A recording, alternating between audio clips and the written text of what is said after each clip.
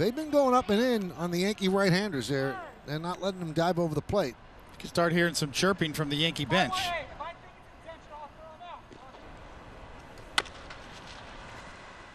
Chop to Kittredge. And he retires the Yankees in order 1, 2, 3.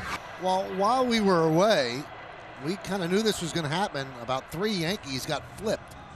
And Aaron Boone finally had enough, and he had his say with the umpires. And he really had a say. And you feel for him because he's trying to be socially distant, and he's trying to keep the mask up over his nose.